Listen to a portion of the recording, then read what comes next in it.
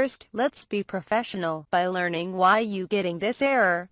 You need to know you cannot get this error only if your computer is controlled by Active Directory or domain controller.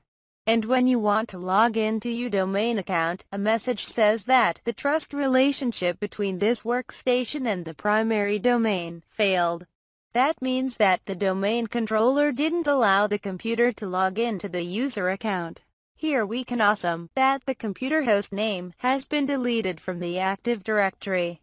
Let's start solving the problem. Solution number 1 is to add the same computer facing the problem to the Active Directory, and this can be done by sending email to your system admins in your organization. Solution number 2 is to take out the computer from the domain and renew the computer's host name.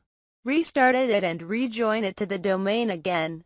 This can be done like in the video. My computer is not controlled by a domain controller, but you can do the same. The computer will be able to log into the domain.